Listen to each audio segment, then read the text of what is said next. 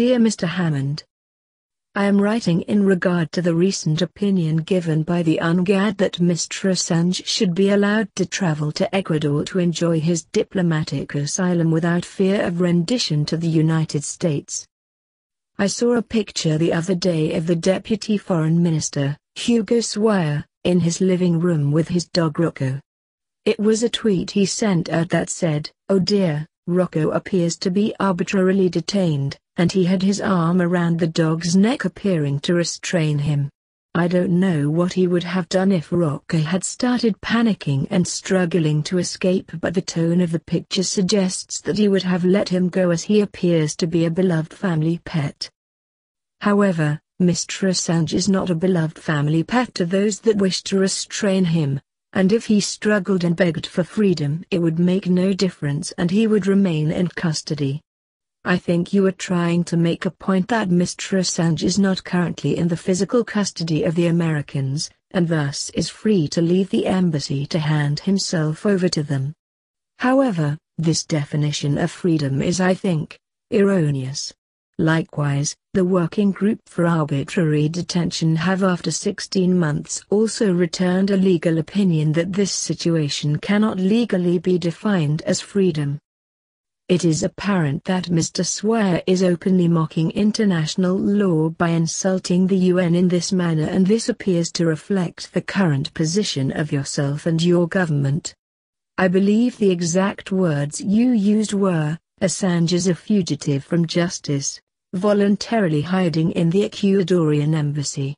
I reject the report from UNGAD." This was an extraordinary statement, coming as it did from a representative of a democratic government, and I found the following reply to be most apt: "Lols, smoking crack, I see you are a joke." In other words, your statement makes it appear to the world that you are a gangster crackhead who is unworthy of engaging in serious debate. Allow me to explain. Before the UNGAD came back with their opinion, your position appeared to be that your government were merely honoring an extradition treaty between yourselves and Sweden. Of course, lawyers have made the point that you had a duty under international law to respect Mr. Assange's diplomatic asylum and allow him to travel safely to Ecuador. However, you were able to state with little loss of dignity that you can choose not to recognize diplomatic asylum if you wish.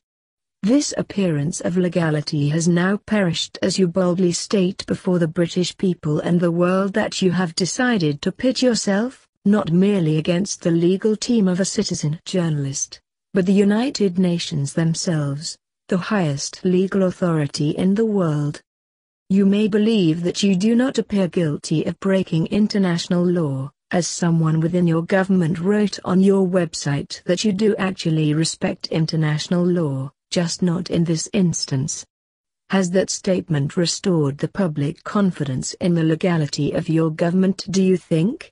Or rather, has it further confirmed our worst fears with a tacit confession that you have no regard for international law, picking and choosing when to follow rather than being bound to its dictates, which of course defines the very concept of law and order?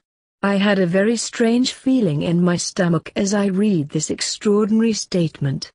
In the normal course of events, when someone publicly communicates details of a crime they have committed, the admission is used against him in court to secure a conviction. You again publicly revealed yourself to be an unabashed liar when you made an easily disprovable statement that slighted the UNGAD by saying they were laypeople with no legal qualifications. Voicing this opinion so obviously was very damaging to the integrity of yourself and your government for a few different reasons. Firstly, it made you look like a not very intelligent person, as the statement was so easily disproven by publishing the legal qualifications of the lawyers involved.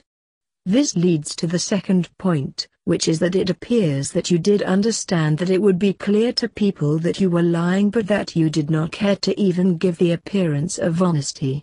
If this were the case, then it seems as if you are attempting to present yourself as someone with so much power that you can obviously flout the law and lie to people and suffer no consequences. The result of this is a further diminishing of the confidence by the people in regard to the democratic process, the law in general, and their ability to affect the behavior of the government which supposedly acts in their name, and I believe this was the intention of these antics.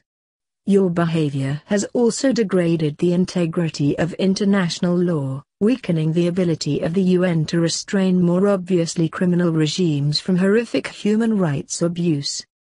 Now, you yourself are a signatory to the United Nations, and you presumably enjoy using this as an instrument to rein in other countries such as Russia and Iran, etc. So what does it mean now when people such as the Turkish Prime Minister arrests journalists and openly breaks international law using your behavior as a precedent? Such things surely degrade the moral standing of Britain throughout the world, and consequently will lead to a concrete and discernible loss of influence. Is it really worth it to support the failing US regime to such an extraordinary degree that you sacrifice the best interests of Great Britain?